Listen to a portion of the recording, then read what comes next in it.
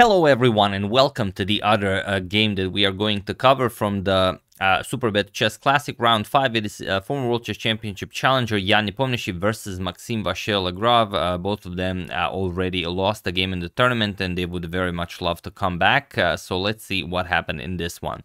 Nepo has the white pieces and he started with pawn to e4. And something that we should definitely mention before checking out the game is Nepo has a great score against pretty much everyone in classical chess except Maxime, because against Maxime, Nepo has only one win, he has 6 losses, and they have 10 more draws. So that's a pretty terrible score to have against someone in classical, and Nepo would definitely enjoy beating Maxime here with the white pieces. So here Maxime goes for c5, as he usually does, the Sicilian defense, and Nepo tries pawn to c3, the Alapin variation. We have pawn to d5, captures, and pawn to d4. This is the main line, the Bremen the defense by black. We have knight to f6, knight to f3, and now pawn to e6. We have knight to a3, bringing the knight to c4, pawn to a6, knight to c4, and now knight b to d7. We have pawn to a4 and b6. So this has all been played before, nothing new here.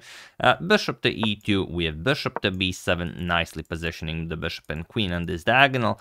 Castles and c captures on d4. Now, of course, now the knight cannot capture. You would just get checkmated on g2, but you can capture with the queen, offering a queen trade. We have bishop to c5. Of course, Nepo would enjoy the trade happening on d5, but here we have queen to h4.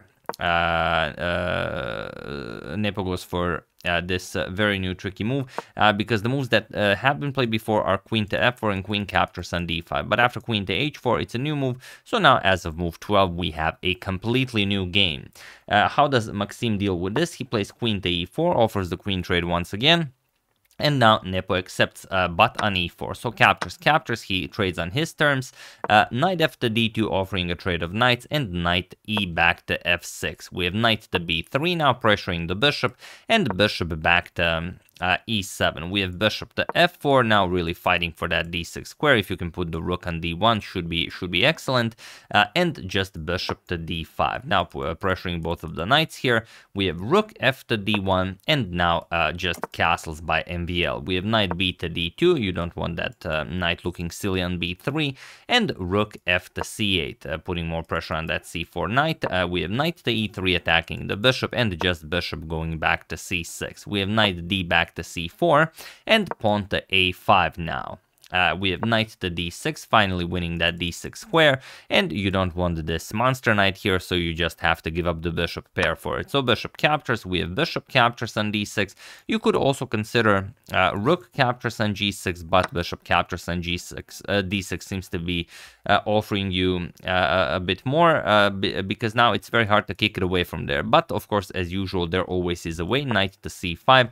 The knight is now coming to b7 and will put pressure on the bishop from there on d6, and this is what Maxime meant in the quote above the board.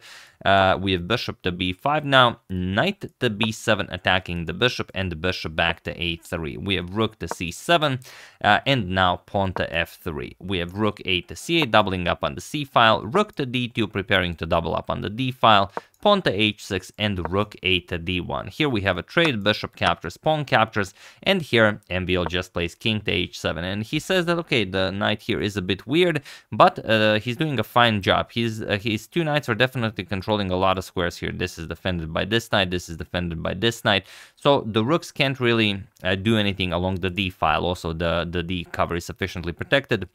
So you can't really lift anything here. So here, king to f2, Nepo starts bringing his king into the game, and pawn to g5 by MVL. We have pawn to h4, and just king to g6. We have h captures on g5, h captures, and now pawn to g4. Nepo also maybe with some ideas of using the h file to his advantage, but MVL grabs hold of it first. We have rook to h8, king to g3, and now rook c to c8. Now he's preparing to double up on the h file. We have pawn to c4, and now rook to h7. So still not a lot of use for the rooks on the d file. We have bishop to d6, and now we have knight to d7. we have pawn to b3 and pawn to f6 now. We have bishop back to a3. Now Nepo is shifting the bishop over to this diagonal, but now knight to e5. And this knight is putting a lot of pressure on white's position here, as you'll see very soon. We have bishop to b2, but now rook c to h8. And all of a sudden, there are some dangers here along the h file. We have king to f2. The problem is none of the choices you have are particularly good. You could eliminate the knight from e5, but you know that giving up this bishop is pretty bad long term, because after, let's say, knight to f1, e4 is coming, and this is not easy to hold. If for example, if you capture, then rook to h3 check comes, then you can pick up the b3 pawn. Not great. Another thing you could do is play knight to f1 right away. It will keep an eye on the h2 square, so you don't have to worry about check and check. But still, the f3 pawn is attacked, and you could just lose it. For example, rook to h3 with check, king g2 knight captures on f2, attacks the rook, and you have to play some sort of a passive move like rook to e2. And while the engine says, okay, maybe white can hold this, you kind of don't believe that. No one believes that. So king to f2 was played, and now knight to c5 by Maxime, putting pressure on that b3 pawn. And here Nepo, he was playing very quickly because Maxime was low on time and he really wanted to pressure him. He played bishop captures on e5, which is the best move according to the engine, but this position in itself isn't all that great. With f captures on e5, now rook to d6. He tries to go for some sort of an active plan now. Okay, knight captures on b3 will be met with rook captures on e6, but Maxime plays rook to h2 with check, and now king to g1. If you block with the knight, then you just run into e4. This is terrible for white. You can't really do anything here. If you capture here, then knight captures on e4 with check, and your position just is completely ruined. And if you play something like rook to d8 to try and trade off a pair of rooks, then rook comes to h3, and again, nah, you're not coming out of this alive.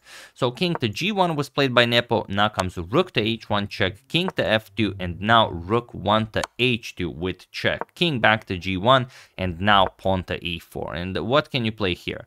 Again, not a lot. Capturing this doesn't really do anything. You just allow the other rook to come to h3, and then white is pretty much without a move.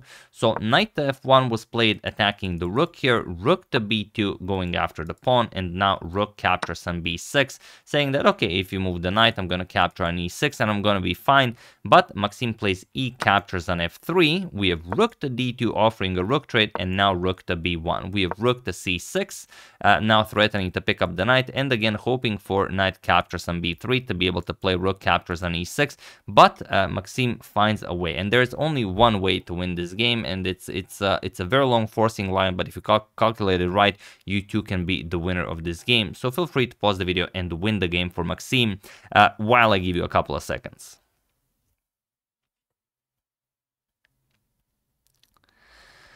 So for those of you who were able to do it, congratulations on finding this beautiful move. And for those of you who just want to enjoy, it is rook captures on f1. That's the move that finishes the job. Rook captures, the only move you have is king captures, and now rook to h1 with check. As these two squares are covered, your only move is king to f2, and now you run into this fork. Knight to e4 with check. We have king captures on f3, and now knight captures on d2 with check, forking the king and the pawn on b3.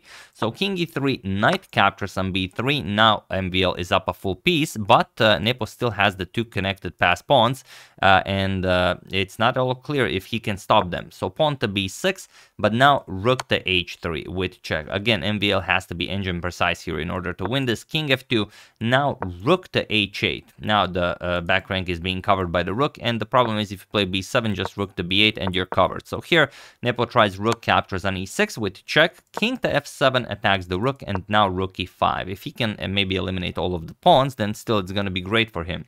However, pawn to a4. And now what do you play here? Rook to b5, putting the rook behind the passed pawn. Also a3 is impossible because of rook captures. King to e6. Not a problem. We have king to e3, and here we have pawn to a3, and he was in this position on move 58 that Jan Nepomniachtchi resigned the game, as there is nothing more to be done here. The problem is, now if you capture the knight with rook captures on b3, pawn to a2, and how are you stopping the pawn? You can't go to b1, and of course if you put the rook to a3, then rook to h3 check comes, which was the whole point of forcing the king to come to e3, so obviously that loses on the spot. And on the other hand, if you play something like pawn to b7 to try and promote here, you can promote, but you are much too slow. Pawn to a2, b8 queen, rook captures, and now a1 queen. You do get to pick up the knight, but now it's a queen against the rook. Of course, this is completely winning. You can win this many different ways. Like you can play something like queen here with check, or you can just play queen to g1 with check, pick up the g4 pawn, then let's say trade the queen for the rook, push the g pawn to victory. There are so many ways to winning this, and of course Nepo knows this. So after pawn to a3, Nepo resigned, and that's pretty much it. For those of you who are interested in the standings after 5 rounds of the Superbet Chess Classic, as tomorrow is a rest day, so we're going to cover games from other tournaments as well, as there are quite a lot of them being played, and I have seen your suggestions, so don't worry, you have been heard. These are the standings after round 5, so Fabio leading the tournament with 3.5 points. We have a 3-way tie for second, third, and fourth. Alireza Firuja, Wesley So, and Richard Rapport. Then with 2.5 points, we have Anish Giri and Maxime Vachier-Lagrave. With 2 points, Jan Nepomniachtchi, Dingler, and Yang Krzysztof Duda. You can see that the world champion and the former World Chess Championship challenger are not very close to the top of the leaderboard, but you know, okay, it's still early, maybe something shifts. And the local hero Bogdan Daniel Deak currently in last place with 1.5 points.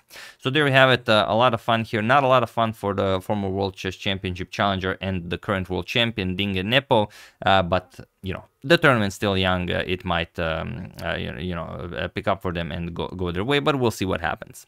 So yeah, that's the game. Hope you guys enjoyed it, and you know, if you ever feel like MVL did, that your position was as MVL felt, you know, don't despair. You know, good things might happen.